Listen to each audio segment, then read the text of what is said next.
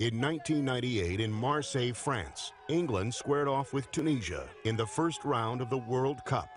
For 3 days before the match, English soccer hooligans were causing trouble. A lot of it is based in identity. Like if you look at soccer matches, you know, how crazy things happen with the World Cup. We have an identity, and when our identity is threatened, we take that and get upset by that.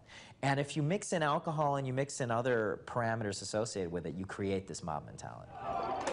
French police deployed tear gas and trained dogs to divide and disperse the warring sides on the day of the game.